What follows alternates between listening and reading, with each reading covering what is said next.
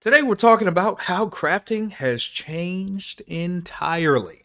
So everything that you used to know about this game or thought you knew, you might as well just go ahead and forget it. And if you haven't bought the goddamn game, now's the time to do so. Use the link in the description. Go ahead and pick it up right now. Thank me later. All right.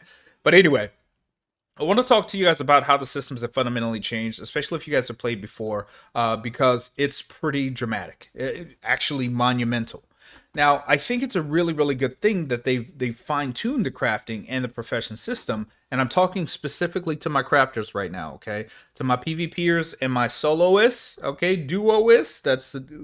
I'm talking to y'all in a different video, but you guys can still glean some stuff from this video.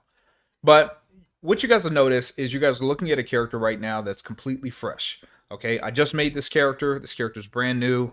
Started him yesterday, just working on professions because what I wanted to see was if they put the money where their mouth is, right? Did they do the things that they said that they were going to deliver on, and how does it work, and how does it affect new players?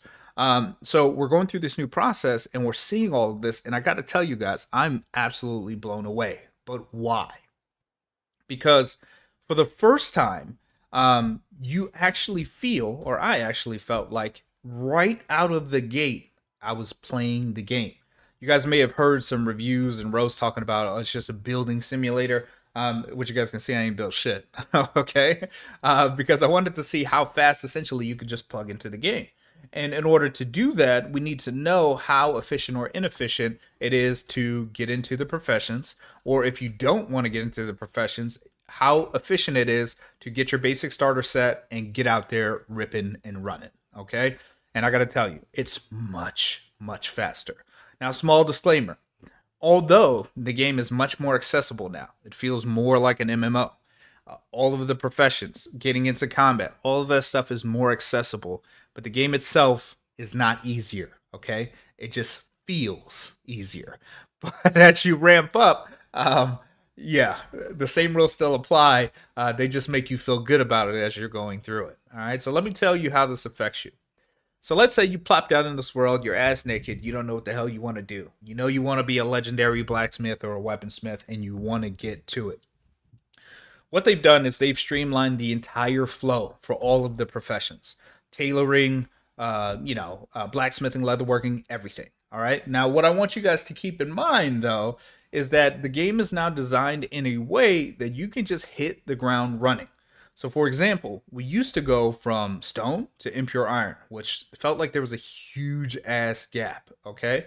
But now, if you guys are getting into the game, you guys are noticing that the resources are all reallocated. They have solo camps for enemies, where you can do in small groups or by yourself.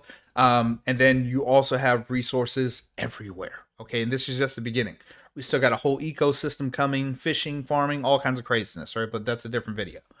But as you get into this, this allows you to just jump right in. So you want to be the best leather worker, myself. Then I know that I just need to craft some gear, get the fuck out there, start, killing stuff, skinning stuff, gathering hides, processing, get it back, and get the fuck back out there. If I want to be a blacksmith, understand that the entire process has changed. If I'm coming into blacksmithing, I know that now I'm going into bronze. So I'm taking my stone tools and I'm going to hit the bronze stuff so I can go through the bronze age first before I get to the iron age. You guys heard them tease that in the Discord. But what this does is now they are fine-tuning each individual tier of technology so your gameplay flow is smooth. It goes from A to B to C to D. You want to take a break and go on a different loop? You can, and then come back right where you left off. Now, unfortunately, they did nerf a lot of the stuff that we used to tease. I'm talking to you specifically, tailors, because that was probably the easiest profession to level before. However, not the case. Another key thing that I've noticed, and this is still going to take some testing because I'm still testing this across multiple professions, but I'm starting to notice that because we used to have this complaint about like, why are these recipes so much more expensive, and when I could just craft this cheap shit, right? But what I'm noticing is that I'm getting significantly more experience total for the more expensive stuff than I am the cheap stuff. So if I'm just crafting a part versus just crafting a whole piece, I'm noticing some differentiation between the value of XP. Now, I'm still testing this. I've seen it happen in some cases, not all cases, but in most cases I've seen this. So I want to test this a little bit thoroughly as I continue to level up this character and look at all of the different facets. Now, what this is starting to do is incentivize you actually crafting higher quality shit, right? Or materials that actually, or pieces that cost more, instead of saying like, oh yeah, you know, I get 240 XP for this and also get 240 XP for this, so I might as well just craft the cheapest shit, right? Because it's cost efficient. So also, what I will say, especially if you guys are solo or duo in the crafting scene, please be careful gambling on your 2 stars, right? You know, for the probability, because it can be costly, especially if you're trying to get off the ground quick. I made that mistake, okay? Because before it was a little different, and now it's a bit more costly, especially getting into the recipes as you move through the transitions. So just, you've been forewarned.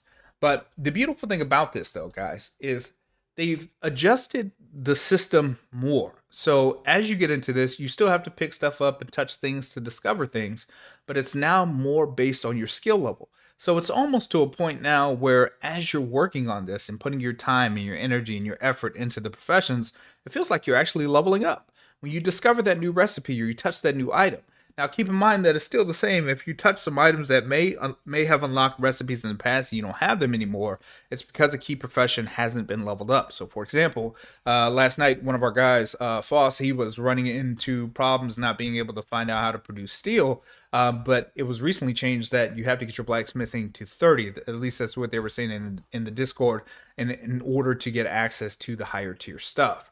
So now that they're optimizing the flow of technology, it's incentivizing actual progression in the game, which makes it feel more rewarding to actually get into the game and play it the way that you want.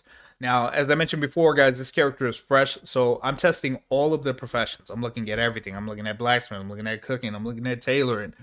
Pretty soon, once we get this jewel crafting station up, we'll be looking at that. And for my jewel crafters out there, jewel crafting is a lot easier now. You can get gems and all that stuff from rocks and stuff. So no more having to just like sit at imp camps for 57 million days, or, you know, limited to just dungeon farms. Like the right gems are dropping out of the right places, so it's much easier to level, and that's going to be a huge thing, especially when stats start coming back to jewels and spells. Okay, so just get ready for that. All right, now as far as everything else goes, though, because they've made these adjustments and these changes in all of the professions, and, you know, for my Fletchers out there, you guys are going to want to start paying attention to the damage multipliers between bows that have higher piercing with the types of arrows that you're using. Okay, just keep that in mind as you move through this, and the type of bow. All right, so as these systems evolve, they are going to continue to get more and more complex, and they're going to have more and more features that we are going to have to pay attention to get the biggest bang for our buck. And Lord forbid they start doing gem sockets on equipment for jewel crafters, and you know, maybe they introduce enchanters or something. But either way, it's going to be wild. Now, I want you guys to keep that in mind, especially considering that all of our armor design eventually is going to end up modular, which means that all the skill system and stuff will probably end up the same. So keeping that in consideration with how you guys are planning your future professions and or your current professions is going to be incredibly important. And the reason I say that is because this game, I don't think, is about just feeling a profession because nobody else is doing it. I think this game is designed in a way for you to pick the ideal profession, whether that's combat and or crafting, that you prefer, because over time there's going to be diminishing returns as these professions get harder and harder and harder to advance.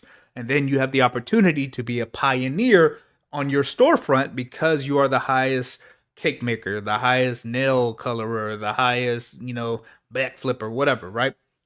And as you guys think about this kind of stuff, it adds a certain level of passion and excitement to this game that I don't think you can find in any other game. So with that being said, guys, that's all I wanted to cover today. Just wanted to share some thoughts about this whole crafting system revamp. Is fucking crazy, man. I'm telling y'all, if y'all haven't bought this game yet, you guys can find a link to pick this amazing game up in the description box. Hey, it's only getting better every single update. And this was just the first one. It's already crazy. Just imagine what it's going to be like in 6 months. Okay, and if you guys are looking for the ultimate gaming community, look no further than unhinged.gg. And with that being said, thank you guys so much for tuning in. As always, it's your boy Damone, and we'll see you guys in the next video. Peace.